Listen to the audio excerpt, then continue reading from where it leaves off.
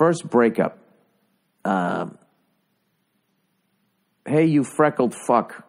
Oh, this person. The fucking relationship goes down the tubes and then they come at me all hostile. I'll make this quick. I just want to tell someone and honestly before I talk to my parents, I know you're dyslexic like me, so I'll use basic words. Well, I appreciate that. I'm a senior in high school. I'm on the varsity wrestling and run distance track. My free time has only consisted of homework and Netflix. Parentheses, F is for Family is my favorite show. Nice. Did you guys see how we announced it? The great Vince Vaughn will be on season 3. Right? No, season 2. No, season 3. Yeah, season 3. I'm getting fucking confused myself. Anyways, he said, what the hell is it? I'm a senior in high school, blah, blah, blah, blah. Well, that was like 10 months ago. I had never dated a girl ever, but I had a crush on this girl for like a full year. She runs cross country and is way smarter than I will ever be.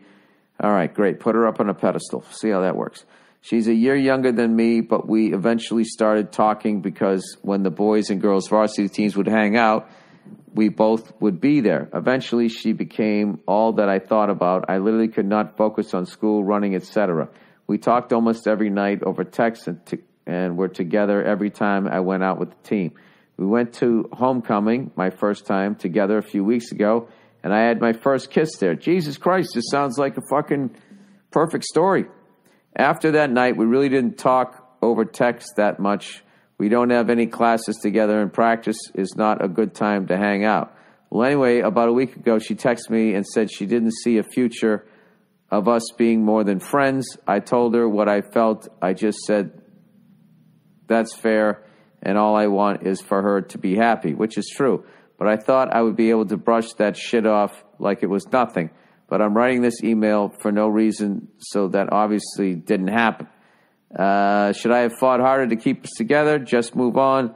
I'd never been in a relationship, and I don't know what to do anymore. Would appreciate your advice. As always, go fuck yourself. You sound like a funny kid, man. I think you can get yourself, I think you'll be fine. Just keep using humor.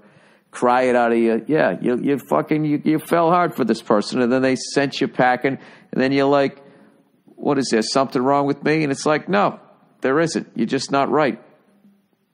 It's not like she broke up with you for a specific thing, You're torturing animals, and I just don't like that about you. She just said, we're not right. She didn't feel the spark the way you did. That's what happens, and she did you a favor. So the best thing is you didn't yell at her and you're still kind of friendly with her. So what I would do is I would just fucking, yeah. But don't brush it off. If you have to brush something off, that means you're trying to trick yourself that you don't give a shit. You do give a shit. And just sort of exist in giving a shit about it. Talk it out with people. But I would leave her alone, but be friendly with her. Say, hey, what's up? And blah, blah, blah, blah. And, and you're young. You're still in high school. You got a zillion at bats. That was your first fucking at bat, What are you going to do? So I wouldn't take it that hard. But it's normal that if you like somebody and they break up with you, for you to feel bad. All right? If you could have just brushed it off like it was no big deal, then that would mean that you didn't like her or that you were like a sociopath. And then that would lead you to torturing animals and eventually work your way up to the ultimate prey, being a human being, walking out of a 7-Eleven unsuspectingly. So that's it.